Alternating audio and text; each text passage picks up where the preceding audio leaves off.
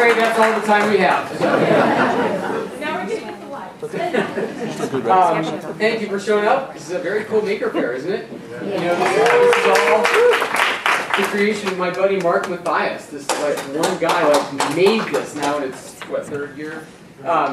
Anyway, so most people associate me as the tech columnist for the New York Times, but I left in October to start a brand new website that we opened in January called Yahoo Tech, which yesterday had its first 3 million visitor day. All me, thank you. This is what it looks like. It's this beautiful tiled thing. There's no banner ads, no display ads. And what's really cool is when you click on one of these article tiles, it expands in place. It doesn't open a new tab or a new window, it just goes like that. You have to make the noise with your mouth yourself. And then you scroll down and there's the next row of articles. You've never left the page you're on. So there's no navigation to worry about. And everything is clickable. So if I want to read the columnists, we have 5 tech columnists from New York Times, Washington Post, Family Circle, another New York Times, another New York Times. There's all the columns. Click one. Let's see. I heard this guy's pretty good. You can click my name to see all my articles and videos. It's very cool, and I think you should check it out. The difference between this and all other technology sites, I feel like the world is well covered with and gadgets and gizmodos and verges on techie stuff, on the bus speeds and which CFO is leaving Microsoft and that stuff. I feel like most people really don't care. So our mission is what to buy and how to use it once you've got it. That's all we do. And so far I think we're resonating. Anyway, so today we're going to talk about, I found that picture on Flickr thinking that it would convey impact and change. And now I see it, it just looks like the cover of Dianetics. Kind of change that. But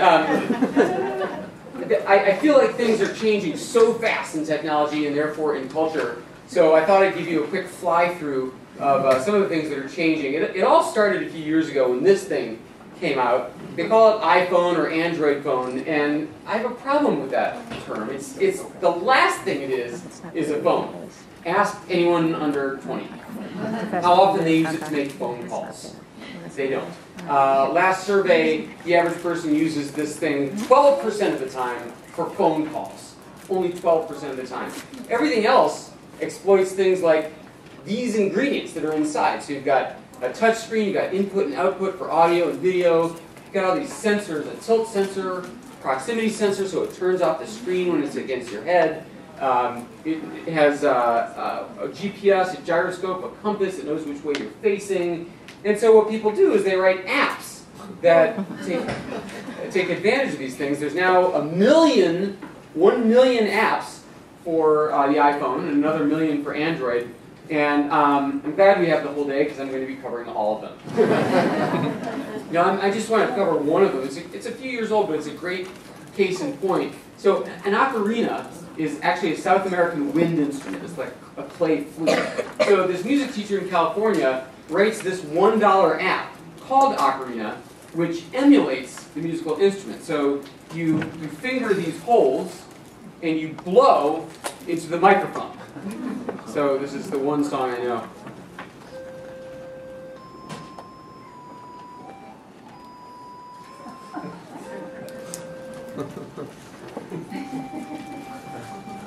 So you tip it when you want vibrato.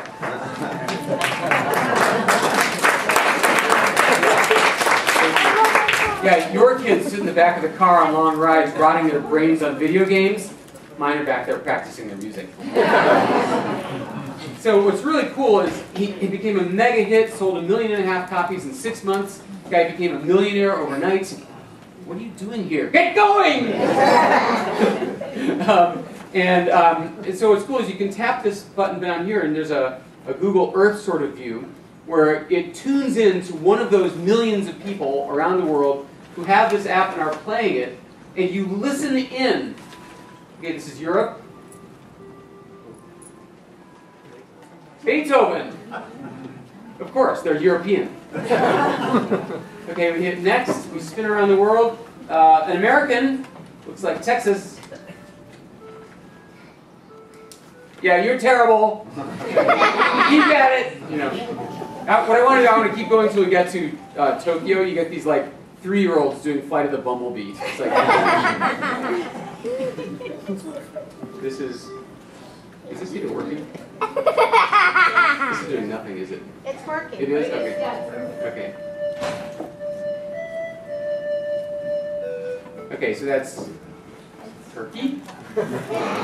I think if everybody had this app, there would be no more wars. Ahmed can't play the F sharp either. We're all brothers. You know? So it became a huge hit. There's 3,500 pieces of operating sheet music online. There are YouTube videos of people playing. This is 5 college kids doing Stairway to Heaven as a quintet.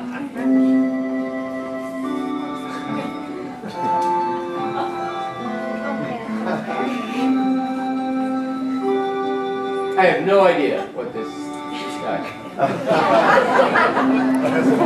Yeah. So I said that this guy is a music teacher in California. Okay, he's a professor of computer music at Stanford. That's a music teacher. Anyway, so what does he do for an encore? He writes another app called I Am T-Pain. T-Pain is a rapper who became famous by auto-tuning himself on everything. You know what auto-tune is? It's the music processing effect that fixes you when you're a little sharp or a little flat, especially if you're Britney or Taylor. So he wrote an app that auto-tunes you. You sing into your phone and you listen to yourself through the earbuds. And so this guy T-Pain went on Jimmy Kimmel Live and did this skit that I'm about to show you where he auto-tunes the president who wasn't even singing. So, Mr. President, what would your health plan do for America? It provides health insurance to people who don't have it. Well, that sounds good, Mr. President, but I tell you what, could sound a whole lot better. Anything? Basically, we've got 80% agreement. We got 80% agreement. 47 million Americans who don't have any health insurance at all. No health insurance. I'm not the first president to take up this cause, but I am determined to be the last. Determined to be the last. Doctors, patients, hospitals, wasting money, healthcare, Medicare, pharmaceutical industry, diabetes, foot amputation. amputation. God bless you, and may God bless the United States.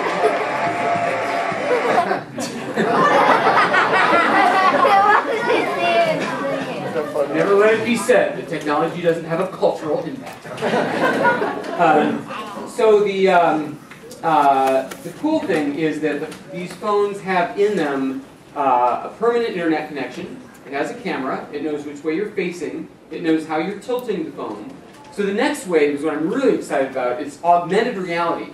And that is, you look through the phone and it overlays text labels for what you're seeing. Here's a little medley of some examples. This one is for the London subway system. You look down through the ground and it shows you what subways are under your feet. And then you raise it 90 degrees and it shows you which way to walk to get to those stations. There's one for the New York subway too. It's called Nearest Subway. Works exactly like this. So cool. This next one is called Twitteround. You point it at a building and it shows you who's on Twitter right now. And then you tap the icon and it shows you what they're saying. Most of the time it's, there's some pervert out the window with a phone! This is an experimental app. It uses facial recognition to show you who it is and what his social media contacts are. I mean, how useful, that would be so useful at a party, you know? Oh, hi! Bob!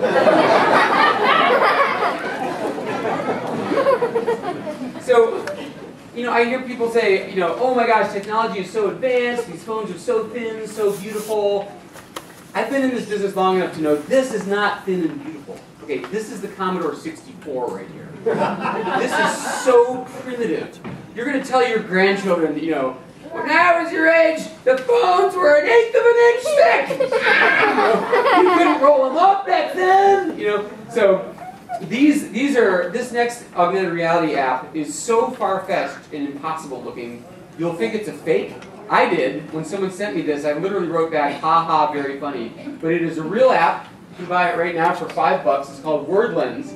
And basically, you point it at anything written in Spanish. That's right. It shows you the translation in the video. Same font, same background. I mean, how the heck do they do that? That is totally amazing. Sometimes it's really useful information, too. Recent attack of shark. That's very handy. Useful for menus. Sauce spicy of anchovies. Sometimes really important information. Clothes optional in this beach. And then you can go in there and switch the direction, or you can switch to French, Italian, or German.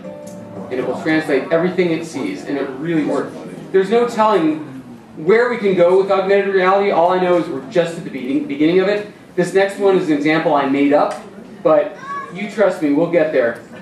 This is the swine flu app.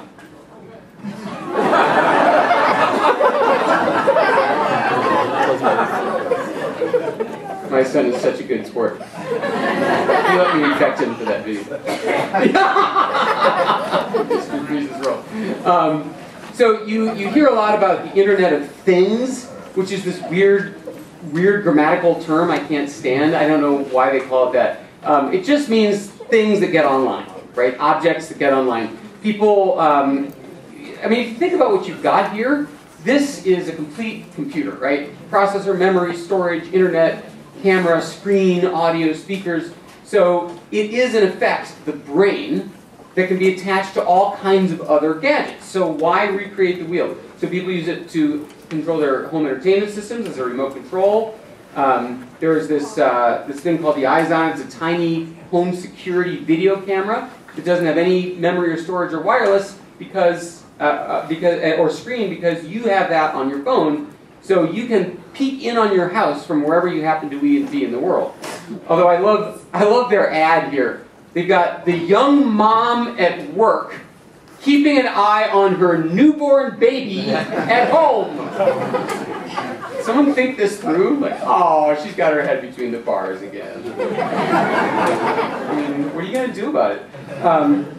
This is Remote PC. It lets you see and control your Mac or your PC back at home from the screen of your phone. So you can click and double click and open apps, run apps. This one I love. This is the Nest thermostat, the world's first internet-connected thermostat. I have 2 of them at home. So I have an upstairs and downstairs. There's usually nobody at home but my kids these days. 72, typical. That's totally unnecessary. They can put on a damn sweater.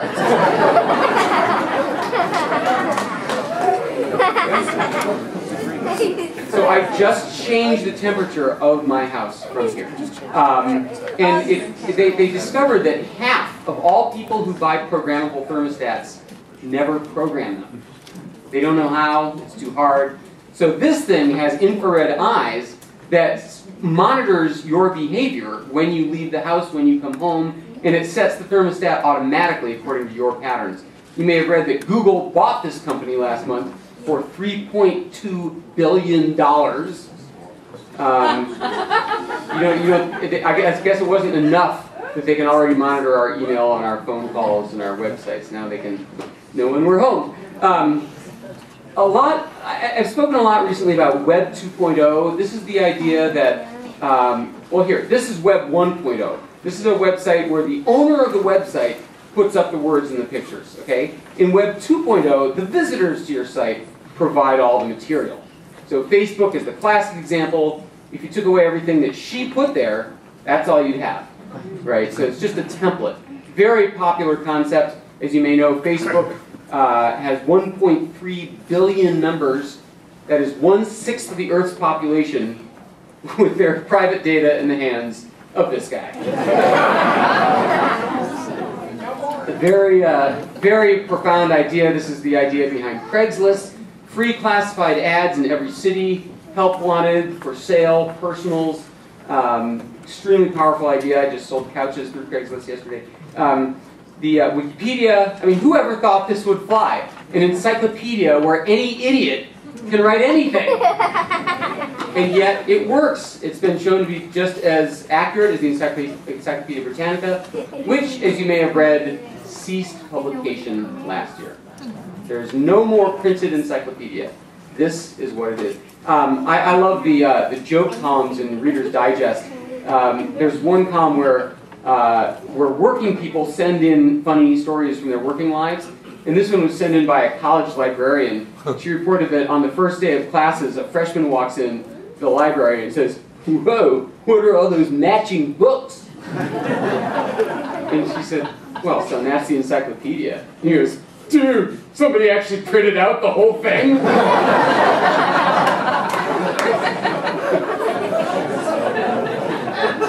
Yeah, we've crossed the line somewhere. But a lot of sites use this idea of person-to-person putting stuff up. So Flickr, where you put your pictures for all to see.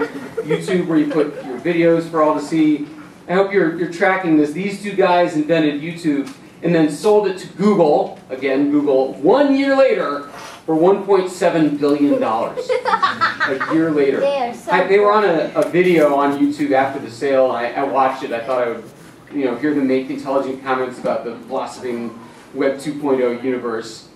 It wasn't. It was these two guys going, "Woohoo! 1.7 billion! Yeah!" Should. This is my favorite Web 2.0 example. Whoissick.org.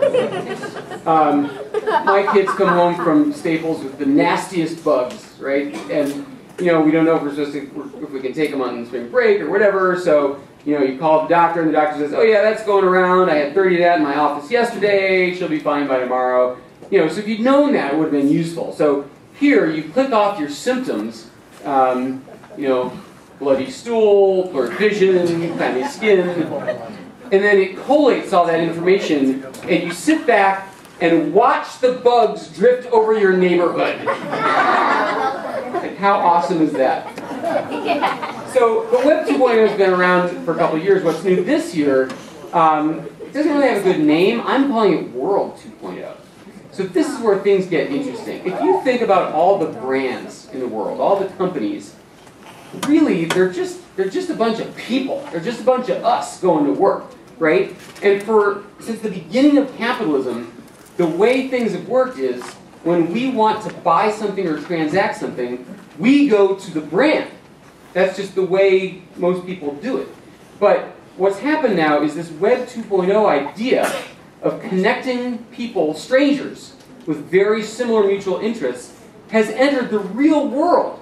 And more and more, we are now going directly to each other, using the internet as nothing more than a facilitator that connects us together. So it started a few years ago with eBay, right, where you could buy and sell junk in your attic to other people directly without any store involved, and Amazon's used books work the same way, right? Amazon never sees the book. You're just buying a used book directly from someone else in America who's selling it really cheaply. But now, the thing about those things is they were still anonymous. You still never knew this person or saw her. So now what's happening is we are bringing Web 2.0 into the physical world where we meet these people. We're entering their lives and their cars and their homes. This is Airbnb. Next time you go to a city, you should consider this. Instead of staying at a hotel, you look over, like if I'm going to San Francisco, you look over people's homes that they're willing to rent you for really cheap. So here's me, I'm going for a week, so $750. I look through pictures of the guy's apartment, read about the views, the amenities. He's got a washer dryer, you wouldn't get that in a hotel. Read about him, see ratings of people who stayed there before. How was it? Did the radiator squeak? And then you book it and you stay there. They are on track to sell 100 million nights of lodging 5 years from now. That is more than hotels rent out. So totally amazing. All these sites, by the way, were born between 2008 and 2010. Can anyone guess why? Because of the crash, because the financial crash. Everybody needed money. So people with their apartment to rent, they needed money. And people who were going to stay there didn't want to pay hotel prices, they needed money. So everybody wins, except the hotels. But TaskRabbit is another cool example. This is you listing grunt work that you want done. Take me to the airport or clean my gutters or whatever it is. And people bid to see who will do it for the least money. Like ordinary people. So my wife's in San Francisco, and she had a big presentation, and she was sick, and she was bumming out because she didn't have any vitamin C or echinacea, which she believes cures colds. And so I, being the dutiful husband, thought, you know, I can do something about this. So I went to TaskRabbit and I said, I need somebody in San Francisco to go to Walgreens, buy echinacea and vitamin C, and deliver it to this office address. Had a taker in 15 minutes. There was a $30 offer, a $25, and a $20 offer. Wow. I took the $20 offer. Guy did that, delivered it to her office in 20 minutes. And my wife thinks I'm some kind of god. How did you do that? Completely awesome. But this is really going to blow your mind. This is cutting edge, up to the minute. This just came to Westport yesterday. So Uber is now in 100 cities. Uber started out as a black car service, you know, car service. You need a ride somewhere. Has anyone taken a ride in one of the Westport taxis? They're like Beirut on wheels. They're like stinky and falling apart, and the driver smells, and he doesn't speak English. Anyway, so this is, you open the app, you don't do anything but one tap, and you see where all the car service cars are near you. In 10 seconds, you get a message that says, okay, the closest one is coming to get you. Here's the guy's name, here's his rating, here's when he'll be there. You can call him, you can look him up, you see his picture, he picks you up, takes you where you want to go. You don't have to pay him or tip him because the credit card is already on file, it's all automatic. It takes all the tension out of this thing. And then you rate him when you get out of the car, and there's the price. Okay, so that's very cool. That's revolutionizing everything. That's very disruptive. But that's not World 2.0. This is where things get really cool. Until now, they've had two services, the black cars and the SUVs for more money. Well, a few months ago, they just unrolled Uber X, which is even cheaper. And this is not a black car or an SUV. This is an ordinary person in his car. These are normal people like us with some time between appointments and want to make a few extra bucks. So I did this. The other day I was in San Francisco. I had to get to the airport. So I took a gamble on it. I hit Uber X. It said, Heather is coming to get you in her Honda CR-V. This is so weird. And she pulled up right in front of me. She was a soccer mom. She's like, hi, how you doing? Want a bottle of water? Sure. Oh, you got an iPhone. Want a charging cord? No taxi driver ever said that to me. And she didn't, you know, smell bad, and she didn't yammer on her phone the whole way. She was like, just driving me to the airport. I'm like, this is wild, huh? She goes, oh, it's very wild. It was the coolest thing ever. And what's neat is both you and the other guy are both excited to be there. It's cool. It's kind of neat. And so it's not just, you know, some guy in the front seat who hates his job and hates his life. It's both people having fun. It is joyous. It was a third the price of a taxi. And I said to her, how do you know I'm not a serial killer? How do you know you're not going to wind up in a gutter somewhere? And she goes, oh, because when you get out, I rate you. So the system knows how good the drivers are and the passengers are. And if any of them rate each other badly, it won't send that person ever to pick you up again. So it's so smart. Lyft is the same idea. You'll be seeing these cars with fuzzy mustaches. That's a perfectly logical logo.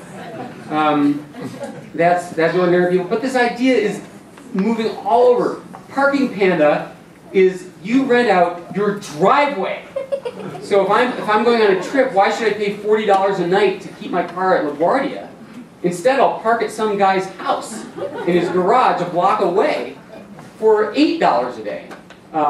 Rent toys, you rent out stuff. You know, my power drill, my lawnmower, my leaf blower, my snow blower for the weekend. Why should I buy another one when my neighbor has one and he's willing to rent it to me for 10 bucks? Dog vacay, instead of putting your dog in a kennel, you let an ordinary person who wants a dog for a while to keep it in her apartment and take care of the dog. And you pay for them to shelter the dog. Such an amazing idea. So this is very disruptive, and there's the same thing for bicycles, there's the same thing for musical instruments. It's really catching on. So people, it's very disruptive. The taxi drivers in particular are not crazy about it. There are protests, there are tire slashings. They don't like Uber at all. But you know what? It's coming. It's now in Fairfield County, and I'll never take a cab around here again. I can tell you that much. It takes me like 4 showers to get here. You hear about this a lot. You hear about wearable tech. This is Google Glass. This is, you know, it's not glasses. You don't look through lenses. Instead, it puts a tiny little lens up over your eyebrow, and people say, you know, oh, that's terrible. That's, you know, people are going to be now really distracted when they drive. And I'm like, no, I think you're going to be less distracted because, you know, ordinarily if you want to check your text, what do? You do this. Password, you know, scroll messages, you know. And now, you never take your hands, your eyes off the wheel, you just glance up like this and see it. So, at the same time, I think Google Glass is going to fail. Just like my video connection. Because they've done a great job of the technology part, but they're completely ignoring the social aspect. When you are talking to someone wearing Google Glass, there is someone who paid $1,500 for these things, and they could be recording you, videoing you, taking a picture of you, and you don't know it. It's the first time in human history there is no way to know if you're on camera. Like even with a phone, you know, the person's doing this. Obviously they're not talking on a phone call, right? This is them filming. But with Google Glass, there's no little red light. There's nothing to let you know. I was talking to somebody at a conference wearing them, and I'm just like, would you take those freaking things off? You're driving me crazy. You know, it's obnoxious. And also, you look like a goofy cyborg. It's ridiculous. Already, there's a word that they're using to describe owners of these things.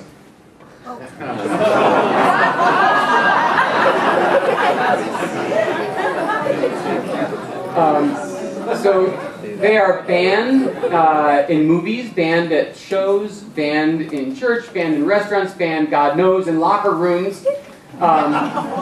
Where are you going to be able to use these things? Okay, you'll use them on your extreme biking rides, and that's it. So I think from a social point of view, they're going to flop. They'll probably find some niche uses, you know, like aircraft maintenance and surgery and things like that, where augmented reality can show the doctor a picture of what the liver is supposed to be looking like or whatever while he operates. But it'll be like, you know how the Segway scooter was supposed to change the world, and now it's like used for mall cops and that's it. You know? So I think it'll be like that. A lot of people are talking about the smartwatches these days. That's the Samsung Galaxy Gear, the first big name smartwatch. It's like wearing a VCR on your arm. I mean, it is so big and so heavy. This thing allows you, incredibly, to make phone calls up to your wrist like this. Like, that's what the world's waiting for? Like, you thought it was bad when Bluetooth headsets came out and guys would walk down the streets of Manhattan going, you know, no! Send the fax! ASAP! No can do! 40% down! You know, it's like either homeless or an executive. One of the two. Well, now it's going to be even worse. You know, honey, I'm going to be a little bit late. What? I can't quite. What are you saying, honey? You know, and it has a camera built in, which is all the world needs. You know, Subway. You know, like, so nobody bought these either. There is a wireless, a wearable watch technology that I think is a big hit and will continue to be. And these are the fitness bands. I'm actually reviewing 2 of them. I'm making fun of other nerds. I'm actually reviewing these for my column next week. And these track your fitness and your sleep, which is so cool. And then you see them on your phone in the morning, how you did. And the sleep in particular, you guys don't know anything about your sleep. You know, you wake up, you feel horrible, but you don't know why. How many times did you wake up? How lightly did you sleep? How many hours of REM sleep did you get? You guys don't know. It's a black hole in your lives. These things show you. You're like, no wonder I feel like hell. I woke up 7 times. You know? Yeah, exactly. Yeah. My wife says, well, so what? I could have told you that. I feel like hell. Oh, you must have woken up a lot. Done. But the other cool thing is they tap into other people who are wearing these too.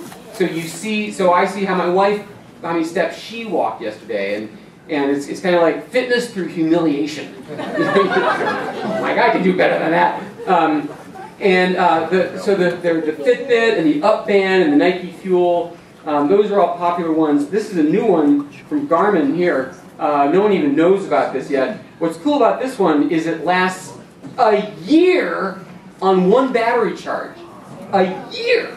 And it is completely waterproof. So swimming, shower, you never have to take it off. It has its own problems. One of them is this display. It's like e-ink. It's like the Amazon Kindle. So you have to have light to see it, which you have to tell these things when you're going to bed. So when the light's off, you have no way to see what the screen is saying. Anyway, and then this one is brand new too. This is the Samsung Gear Fit. You actually scroll it like this. It's a touch screen, and it has all these apps. It has a heart monitor. Let's see what my heart rate is. I haven't got time for this. Okay. It too has problems, but I think that's going to be the next big thing. They say that Apple is working on a smartwatch with fitness. That one might be the one. That's just an artist rendition, but it may be. Why are we only thinking about glasses and wrists? I mean, do you guys see the movie Her? Really good movie. But in that one, the wearable technology that everybody has is the earpiece. So it does speech recognition, and it goes to the internet, and it tells you the answers. So that's the least distracting available thing. Or maybe all of them. I hear a lot of people say, oh, ebooks are going to kill printed books. Or Android is going to kill the iPhone. And you know what? That's not how things work in technology. Things don't replace things. Things just add on. They splinter. So like the TV was supposed to kill off the radio when it came out in the 40s and 50s. It didn't. It just added on. The VCR and the DVD were supposed to kill movie theaters. Who on earth would go to a movie theater when they could just watch the movie at home? That's not what happened. The opposite happened. Now we became a nation of movie buffs. We love watching movies in both places. And instant coffee was supposed to kill brewed coffee, because who'd take the time? That isn't what happened. Starbucks. So, it used to be 15 years ago that all you had to follow to be on top of things was like books, TV, radio, newspapers, and we're done. But then came the web, and then came wikis, and RSS feeds, and blogs, and I don't know what those things are on the bottom either. I made them up. Just give it time. Things just keep splittering. Another thing that's happening big time is robots. Since I was a kid, everybody thought of a robot as a two-legged walking thing like C-3PO, and robots never were that. And the reason they never were is because making a robot balance on 2 feet is incredibly hard. Harder than any engineering problem you can think of. We, humans, have all these systems to help us balance. We've got the inner ear, we've got the soles of our feet measuring pressure, we've got our eyes, all these different systems to help us balance. We'd have to duplicate all of that in a robot. Robots don't walk, okay? They can roll until now. So this next thing I'm going to show you is a real robot. It's from the Nova show that I hosted. This is Alpha Dog, beat LS3, also known as Alpha Dog. It's designed specifically for rough terrain, anywhere a soldier might go on foot. And it carries 400 pounds of gear, along with enough fuel for a 20-mile mission. So Dave, in this mode, the robot's following the leader. He's got a backpack on that has some reflective stripes on it. and the vision system focuses on that. Lots of cool tech on LS3, but my favorite feature? Voice control. Power on, engine off, sit, get up, and get me a beer. That's a good one. LS3, get up. Good power! LS3, follow tight. What a good boy!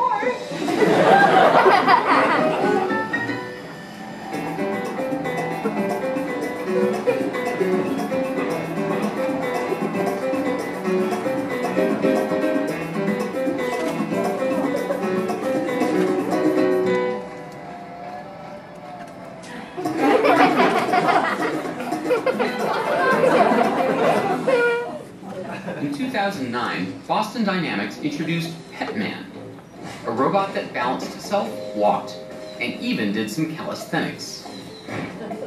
Over the last few years, Petman has evolved into Atlas, which has even more mobility. Just like LS3, it actively balances itself all the time. And in this impressive demo, all by itself, it uses its arms to work its way past a hole in the floor. So we are there. We are at two-legged, self-balancing robots. You've also heard a lot about drones this year. Drones, you know, we're not talking about the ones that kill people in other countries. I'm talking about consumer drones, like this one with the camera. These are really revolutionizing a lot of fields. They're doing inspection of skyscrapers and bridges without so much risk. Amazon recently introduced this idea. They're going to deliver packages by drone in an hour. So this is their promotional video here. Hit Prime Air, 30-minute delivery. The robot, this was on 60 Minutes, it caused a big fuss. And then it flies it to your house. That is so ridiculous. Yep, here's my package, half an hour later. Like, you know what, I'm not completely convinced. You know, this is America. People are going to be like, oh, a Samsung TV! Shoot it out of the air. There's so many problems with this idea, you know, regulatory and you know, aircraft and stuff like that. So Netflix, a couple weeks later, just internally, we're not supposed to have seen this, came out with their own parody video of the same thing. It's cracking me up. Here at Netflix, we're committed to cutting-edge advancements in entertainment. Now we're getting back to our creative roots with our groundbreaking same-day home delivery subscription service, Drone to Home. That's right, our fleet of high-tech drones will deliver your disc to you within mere seconds of you adding it to your queue. Okay, that was amazing. Yeah. Unlike other companies trying to rush unproven technology to market, we have literally spent days working out most of the bugs. Delivering location services on your smartphone, the disc can come right to you wherever you may be.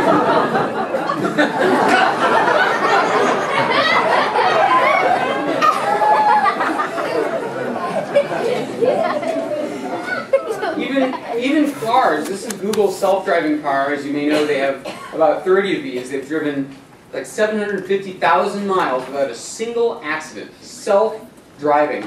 And a lot of people react like, oh, I don't want to share my road with some computer. You know what? I don't want to share my road with you. People are the worst drivers. And these guys don't make a mistake. Oh, here's the kindergartner test.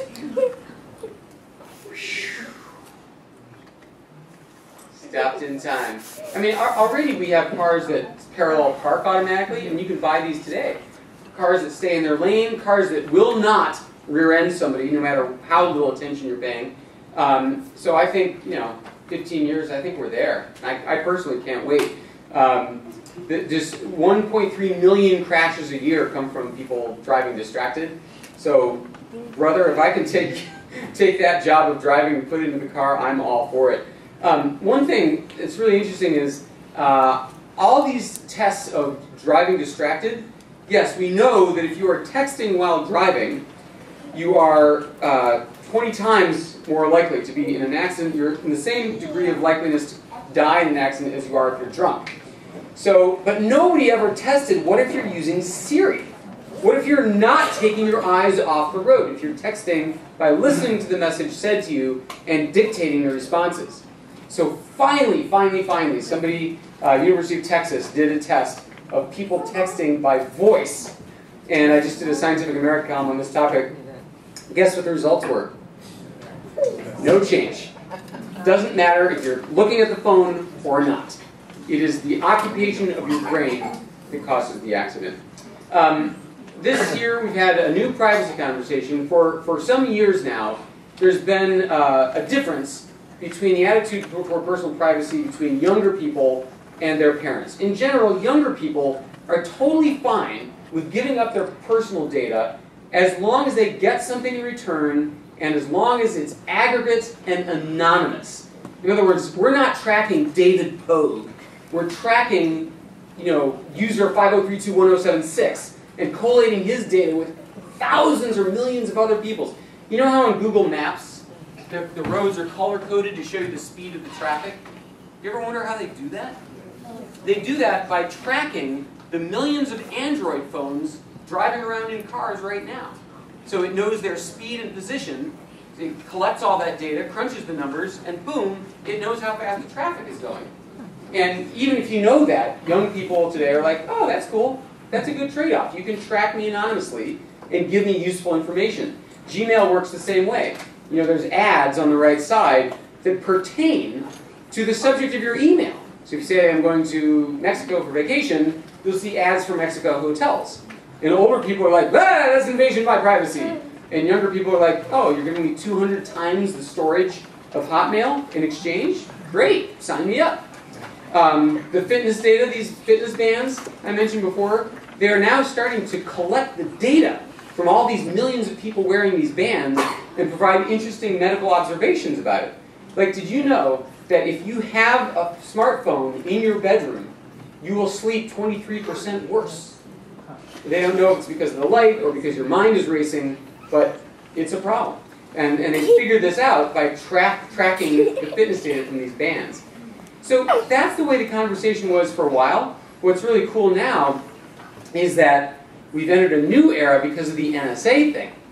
The NSA, turns out, is not collecting data anonymously and in the aggregate. They are tracking you. They know what phone calls you are making. They're reading your emails and knowing what porn sites you go to. So that is a very different conversation, and even the younger people are uncomfortable with that. And a lot of people say, oh, this is a big black eye for America and stuff. You know what? I'm not sure, because what it did was it opened up this new conversation about the difference between anonymous collection and personal collection of data.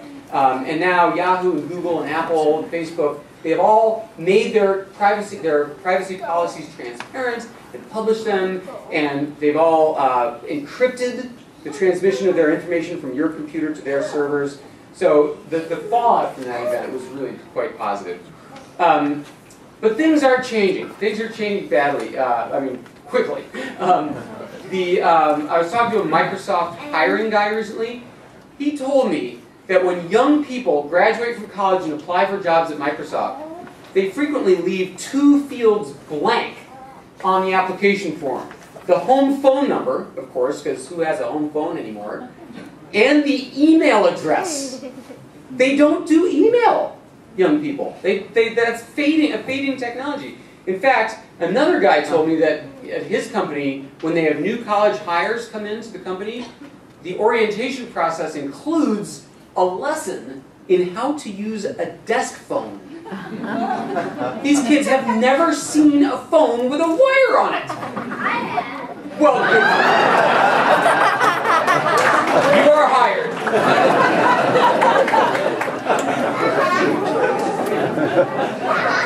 But it's true. If you Google "teen on the phone," you will find hundreds of thousands of pictures. Not a single phone has a wire on it.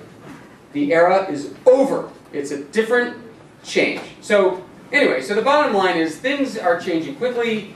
Some things are on the way out. Anything with disks, anything with wires, landline phones, people watching TV on TV sets. Now they watch them on other kinds of screens.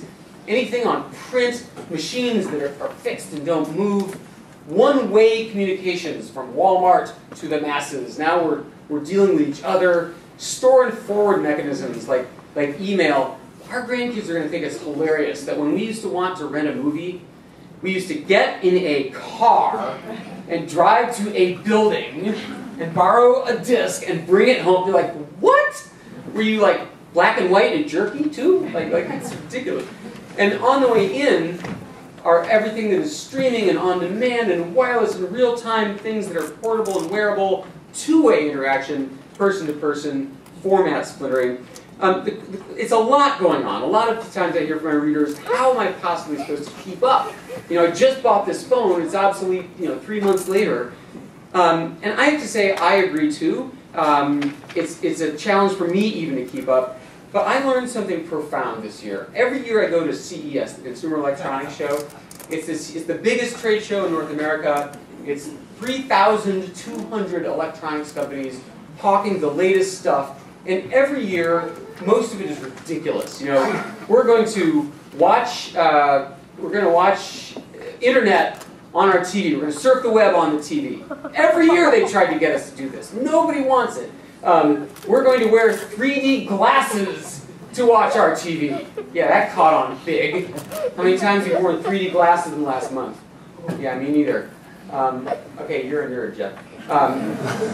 This year, it's all about curved TVs. Curved TVs? Like somebody's asking for this? Yes, their argument is that by curving the TV, it's more immersive. It's more around you. Well, guess what? If you curve the TV enough that you're actually inside it, the people next to you on the couch can't see anything but the back. So, as a result, they just curve it a tiny bit, not enough to make any difference, and it looks ridiculous on the wall. I know why they sell these things. It's for people who have no other furniture to lean on. They're going to be a total flop. They're like, why? Why do they waste so many millions trying to pawn off on us stuff that obviously nobody wants? Why? And this year, I had an epiphany. I realized why. And it goes back to my roots. I used to conduct Broadway shows. For 10 years, I worked on musicals. And 8 out of 10 of them flopped. I mean, over and over and over. And still, 8 out of 10 of them flopped. And at the same time, I was paying house calls to celebrities to teach them how to use their computers. And one of them was this guy, William Goldman. He's the author of The Princess Bride, theme for today's Maker Faire, Princess Bride. He wrote Princess Bride and Marathon Man, Butch Cassidy and Sundance Kid, and he wrote this, what? That's a different Goldman, yeah. I think it's his brother, actually. Yeah, but William Goldman wrote these. And I thought, how cool to go to his house and teach him his computer. And there on his bookshelf were those books right next to these books. The Moving Target, The Color of Light, Heat, Brothers, The Silent Gondoliers, Control, Boys and Girls Together. What? What are these? Your Turn to Curtsy, Dude, what are those books? You're William Goldman. He goes, oh, those are my flops. It turns out, when he's writing a book, he has no idea if it's going to be a hit or a flop. He doesn't know. He writes them all the same way. Excuse me, I get a little bitter. And so, those happen to be the ones that became famous. But at the time he's writing, he doesn't know. So all you can do is keep inventing and see which ones become something. Which ones become a thing. You can't know. And I realize it's the same thing with books, it's the same thing with movies, same thing with Broadway shows, and it's the same thing with electronics. That's why they keep throwing so much junk at us.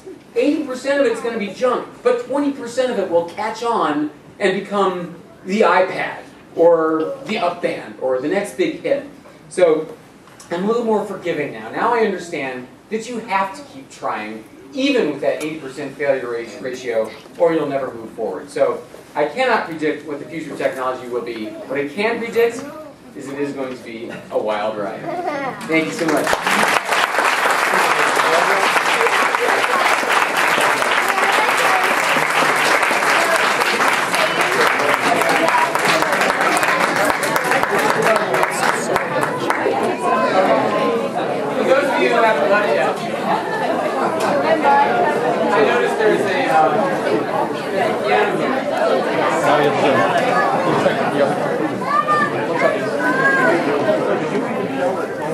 Now for a brief moment of music. If we just go, The people who are leaving, they just lose. So I do this funny thing where I write new words to old lyrics, new to old songs about the technology industry, and I usually come here to the library and do one on the piano after my talk. Would you like to hear one?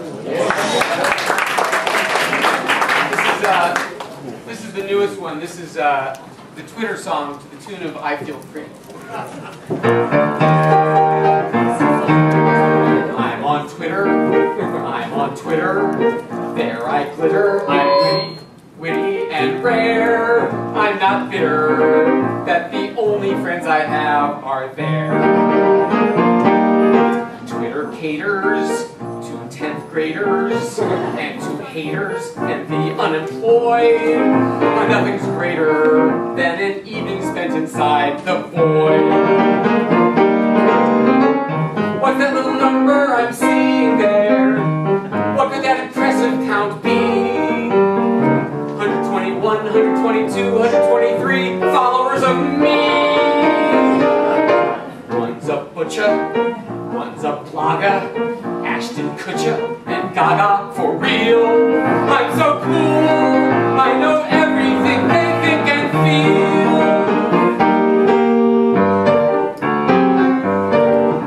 It's such an amazing invention to share all my postings this way, to know that the world pays attention to the tiniest humdrum details of my day.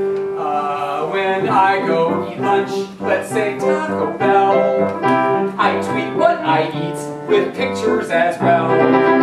Oh, follow me please, how can I express how the brilliance I squeeze in 10 words or less? If your tweet's too long, hey, don't scowl.